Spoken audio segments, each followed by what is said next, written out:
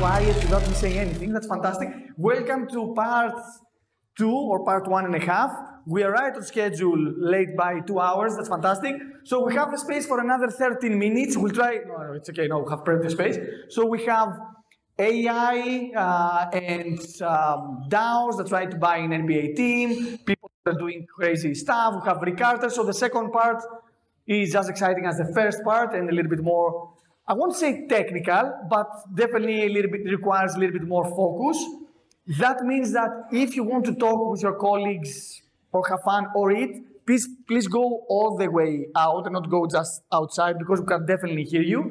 So that's all. Let's have Konstantina on stage. Konstantina. Thank you, guys. Πού να κάτσω, κάτσω εδώ στην κόκκινη.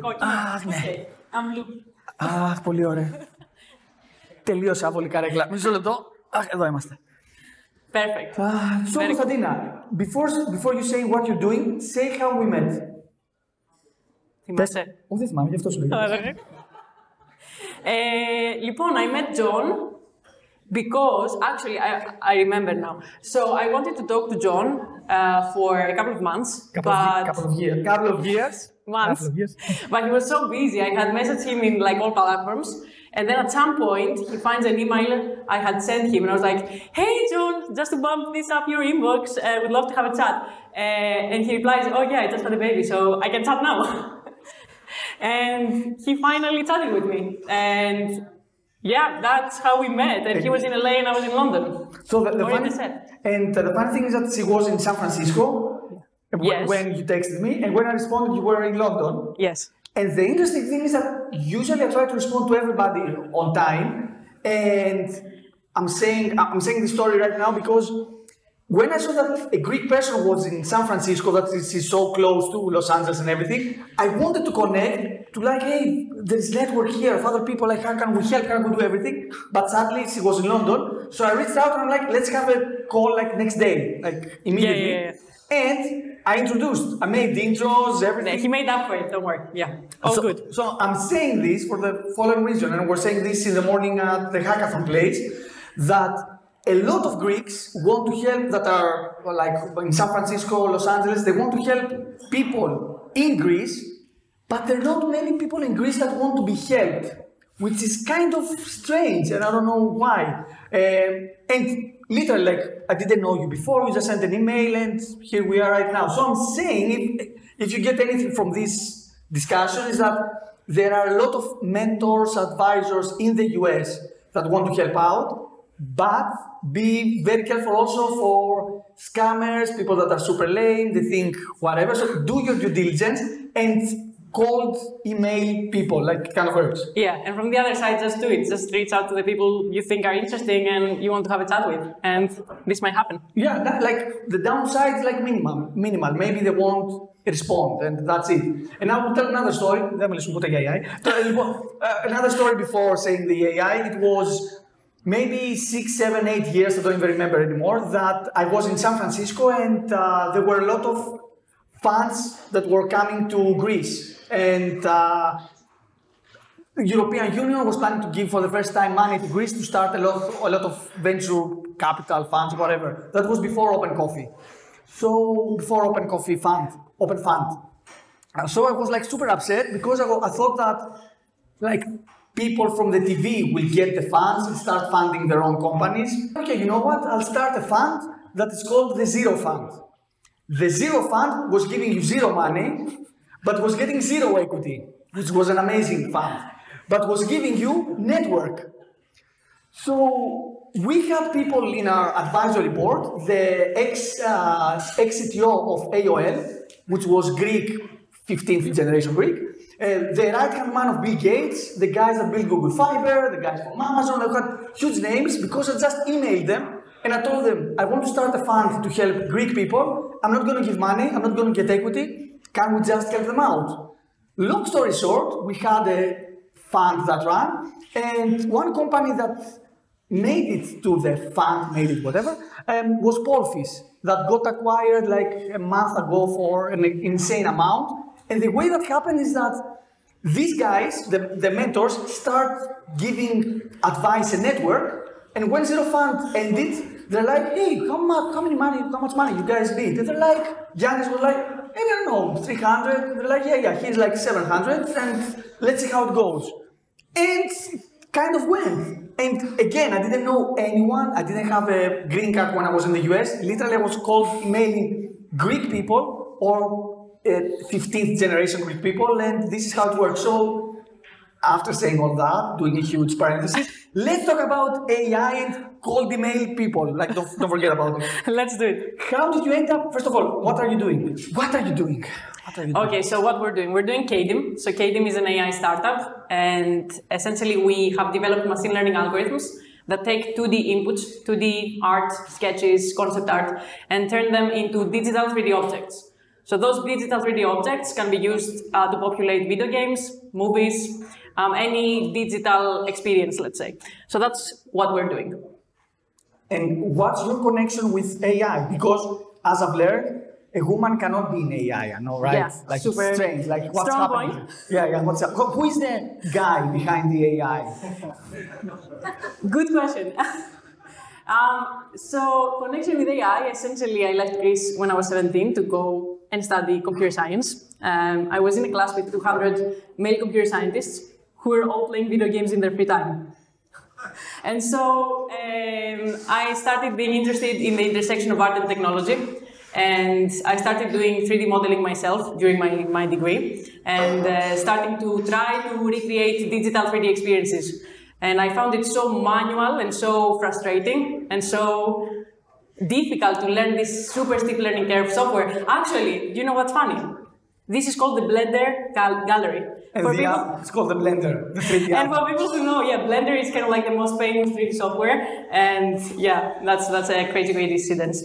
So to learn Blender, you need kind of like couple years to become an expert. And I didn't know that. So I started talking to game devs because I knew everyone was playing games and games had hundreds of thousands of 3D objects.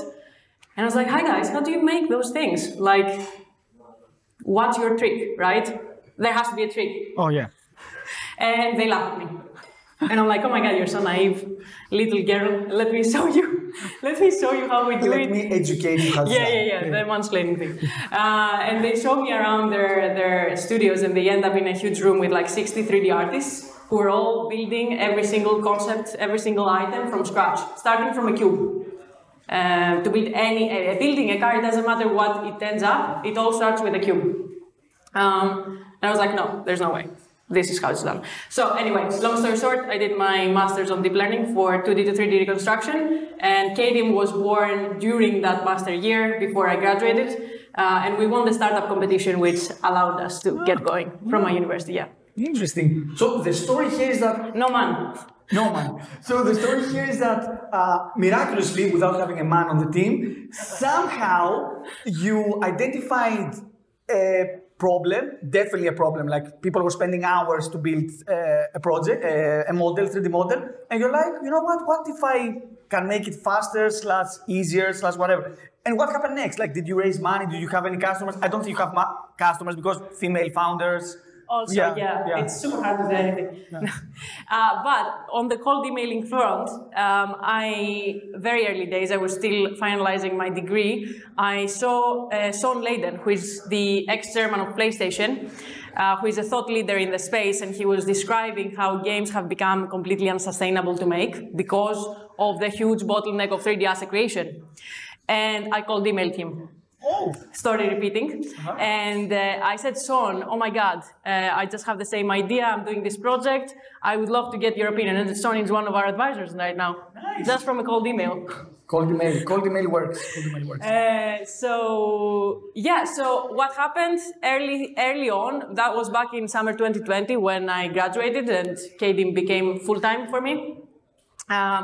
We got the biggest amount of money from the competition I had seen in my life back then, 10,000. Yeah. Yeah, it was a miracle back then. And then we managed to get the founder of Rebellion Games, who is, let's say, the biggest gaming company in the UK, where we're based, and they're the makers of Sniper Elite, if you've heard of the game. So he was the first ever investor, and he put like 250K in alone. He did our whole round. I couldn't believe it. And so we started building at this point. Like we said, okay, we have the prototype, let's now build it. I remember that Tom Cruise told me once, who are you and what are you doing in my house? And this really stuck with me. So I have to ask you, after you raise the money, and you're like, oh shit, this is happening. Like, I'm a founder, this is working. And you start having customers. Did at any point you thought like, what's next? Or is the dream going to end? Or what's happening? Because me as a founder, whenever things are going too well, I expect things are going super bad, super fast. Did you went through this process at all? I mean, one bad thing about founders is that we never celebrate successes. Yeah. So I just got a huge customer, and I told the team, guys, we just got the biggest customer we had. And that was it. And then we're like, okay, now let's solve the 200 bugs that we have in the backlog. Oh, yeah. How big is your team? So we're now 17 people. Wow. Some of this team is remote, kind of like all around the world, because they do our quality control step for the AI. And the core team, all the engineers, were in person in London. But you said, what happens after, and after you got the money? And the answer is mistakes started happening. That's all, the only thing that happened. Good mistakes or mistakes? Bad mistakes. Oh, okay. Well, you know, mistakes are good if you can learn from them. Yeah. So, good mistakes, because we learn from them and we push forward and we continue moving fast. But, yeah, being a first-time founder, oh boy, I made mistakes. Oh, yeah, of course. So what do you think about... So the objects that you create, are they procedural generated? Meaning that the algorithm decides, can you tell the algorithm, I want a house, and will create a house as the AI envisions it? Short answer, no. So at KDM, we focus on kind of like the accuracy. So when you sketch something and you sketch the house, then the algorithm will try to as closely match your sketch. However, if you are not a 2D artist and you didn't create a sketch, you can very easily use a text to 2D AI, which will imagine. So you can describe, you know, to Midjourney or DALL-E, you can say whatever, a futuristic house with a roof garden, whatever, and it will create you some generative art, and then you can pass that to the output from those text to 2D AIs into KDM to get your kind of like 3D version of it. Interesting. Is anybody here that has never heard about images generated from AI? Anyone?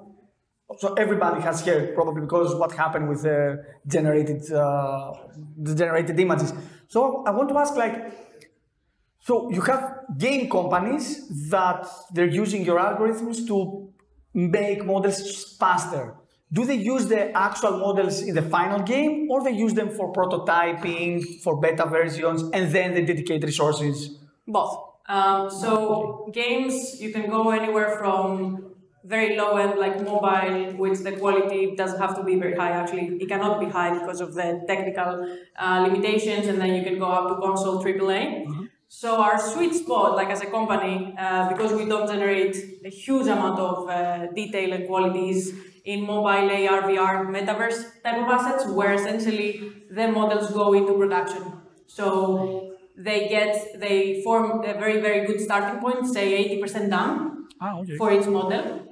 The artist will polish them and texture them because they come out from us without texture, but soon to be changed. And then get finalized and be put in the game. Now, when you go to very, very high-end productions, like AAA or even VFX for movies, then the assets can be used for prototyping, iteration, blocking out the scenes, because all of those people need to block out their scenes, see where things go, and help them to iterate. Interesting. I have one question. So you raised the money, everything, you went to the investors, we're building this, it's the future, whatever. I remember when I was raising money, some investors, specifically from Europe, not from Greece, but from Europe, from Greece mostly, they were saying, well, what if Google builds the same? I think in your case, you heard this many times, what if Google decides to do that? Yeah. So, I mean, that was the most recent one, I guess, but 2 or 3 years ago in my first fundraisers, they were like, what? What is even that? Who plays games? So that was 2 years ago. 2 or 3 years ago. We overcame that thank God. But now, yeah, it's like, what if a funk company like Facebook, Amazon, whatever, Apple, Google, builds that? And obviously good investors don't ask this question. And my response to them is, okay, let's make the assumption of that a very big corporate will have all of these innovative ideas and will make any new exciting product that can be made. If that assumption is true, then we wouldn't have startups. We have startups, so this assumption is not true. And you know, if you have worked in a corporate and kind of compare with a startup, you know how slow and kind of like excluding innovation the environment is. And I think this is super important. Like, I've heard a lot of people asking, what if Google decides to do the same? First of all, it will take years. They will do all the mistakes, corporate thing. They will get crazy bonuses and probably it won't work as expected. But more importantly, bigger companies, they want to move fast, super fast. So instead of dedicating a team, finding a product manager, spending to R&D, usually they just acquire a startup and they just move way faster. Because the whole idea is that who's going to go faster in a market and expand, not who's going to save money. And this is sadly the mentality we Greeks have. How can we save money instead of how can we make more money? Obviously, this happens because we're not like the US where we print money on our own. So this obviously is an issue. But this is something that we should definitely change. Like, we should try to figure out if I spend that much money, how much money would I make? Instead of like, how can I make this amount of money by not spending any money? Yeah, and the other side of it is I see many founders saying, oh my God, I raised 3 million. How can I make it last 5 years? Oh, yeah. And I'm like, what? How can you spend it in 6 months and make 10 million? Oh, yeah.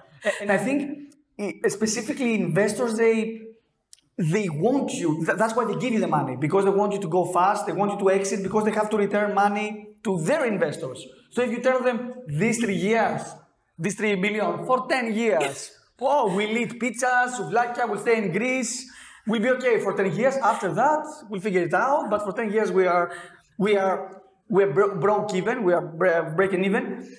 So the thing that I've learned is that never say that we are going to break even. And I'm saying that because I had some discussions with some people that they told me, I have a business plan where I could break even in 6 months. I don't want you to break even in 6 months. I want you to go bankrupt in 6 months if your idea didn't work. Because investors put money, you put tons of energy, try to fail super fast. And if you don't fail, probably you'll go to the next stage and everything. Back to AI. Sorry for... And the fail fast is the same for development, product development. Oh, yeah. Just build it, see if it works, move to the next, iterate on feedback. But yeah, let's go back to AI. Oh, yeah. I made this parenthesis because Konstantina is not only about AI, it's about female entrepreneurship, how to start something without having a big network. So it's not only about AI, the technical, but also how to make a business without being from Stanford, living in San Francisco and having all the network available all the time. So yeah, that's the interesting thing. So back to AI. Why are you planning to also do animations, or it's only static images? And how difficult is to create an algorithm that goes from static to animation? In my mind, it's like trivial, like in a couple of days, like or something like that. But is it? For our team, yes. Ah, okay. Okay, I mean, the creative process is very long, and it starts from the concept art, or even, you know, someone will describe the style of the game if we're talking about games, and then someone will try and make sketches for it, and then someone will try and make the 3D models, and then the 3D models that are organic will have to be rigged and animated, etc., etc. There is also the texturing side of things. There's how scenes work together. There is the gameplay, the plot. Like, there's so many things that go into making a game. Now, for Kadim as Kadim,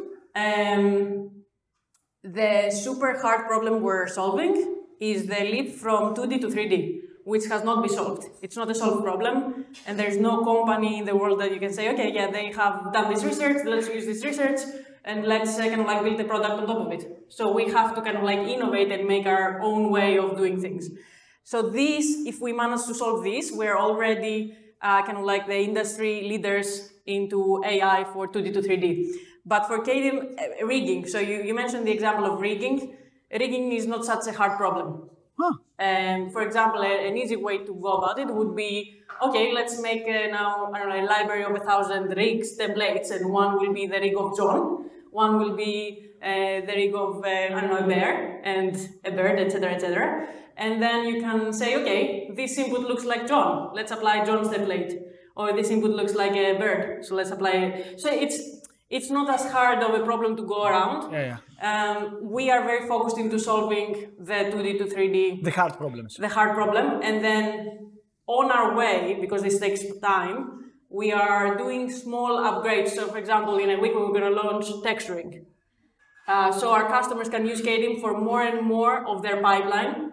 But our goal is definitely not going from 0 to 1 in the gaming pipeline. So we want to do, let's say, 2D to 3D textured, and then, okay, go to product design, go to architecture, go to all of those other sectors, e-commerce, that want to turn all of their currently 2D digital experiences into 3D formats. And there's a huge opportunity there. So we're already working, for example, with some e-commerce companies that are trying to turn all of their furniture into 3D to sell them, you know, online in a much, much friendlier selling format. Yeah. A lot of people here, I know definitely like more than 20 people here, specifically this guy there, they are in the data scientists, AI and everything. Do you have any suggestions how they could find a better paying job, or what is the thing that is, what is the market out there? What is needed right now for people that they are in the AI sector, or they are in the data science or engineering and they want to enter that space? Because I assume it's like the next big thing, like Web3, MetaVerse, AI, and we'll talk a little bit about MetaVerse and AI and how these like are joined in a section. But yeah, what do you think they should do? Come and talk to me. Ah, fantastic. So if you're in AI and everything, come and talk to her. But okay, if you're, I mean, you said better paid job, so don't go to startups. It depends kind of like what's your passion. Startups are all about moving super fast, learning super fast, and then kind of like huge success potentially. But there are sacrifices. That's what I tell to people at the interviews. I'm like, do you really want to work at a startup? Are you an idiot? Do you want to work at a startup? Yeah. What's your problem? Yeah. But there's so many companies right now that are exploring very smart ways to use AI to make products that are useful in the market. And London is okay on that front. In my opinion, London, where we're based, is the least worst place in Europe. Okay. To be, if you're doing kind of like tech startups and stuff like that. But obviously, the place to be is the US. And I'm really looking forward to spending more time there. But yeah, currently in the startup ecosystem, there's so many new projects coming up with people using even ChatGPT. I've seen like 3 new startups the past month that are using ChatGPT to do dev tools or, you know, just very smart content creation. And there's Jasper AI, there's Move AI, there's so many like interesting startups in the space. Oh, perfect. Do you have any metaverse companies that approached you and they're like, hey, we want to do 3D objects? What? Oh, yeah. So MetaVerse is a huge one.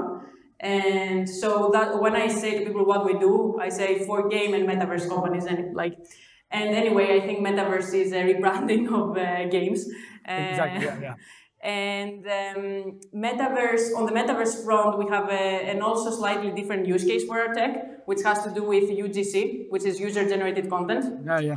And so the idea is that, you know, everyone can be a part of a metaverse, and ideally everyone should be able to contribute to a metaverse as well, and, you know, create content and populate this world that we're sharing, digital world.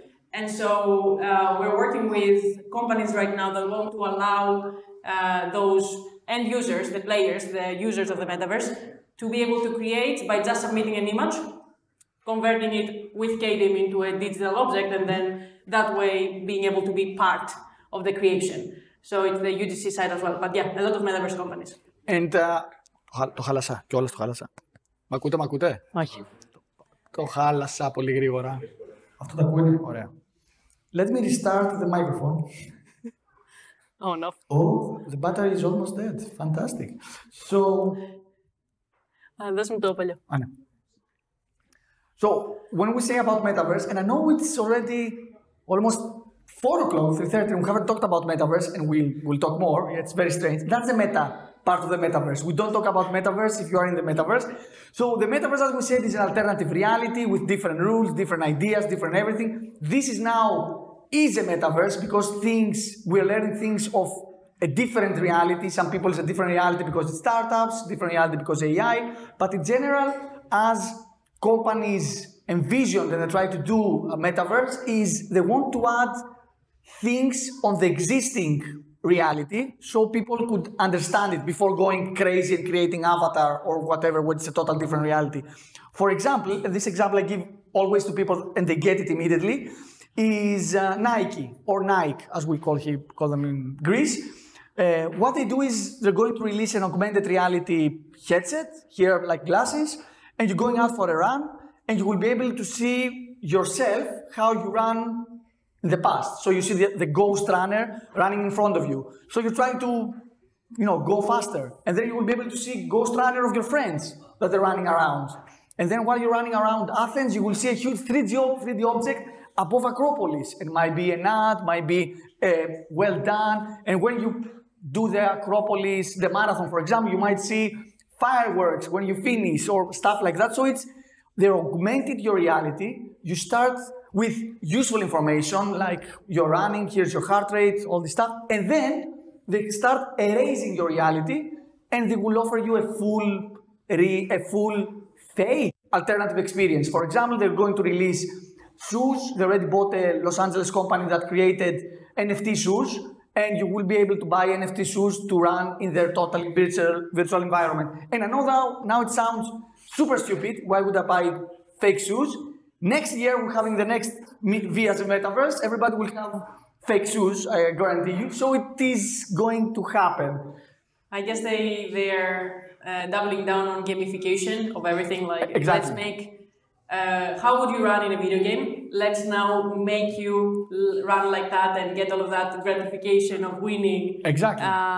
By actually running. Oh yeah, and that's why the metaverse is a huge deal. Because all big companies are like, I would be able to sell digital nothing for actual money. Amazing. I don't need to make shoes, but you will buy shoes. I don't need to make, actual physical items. You will buy the digital items.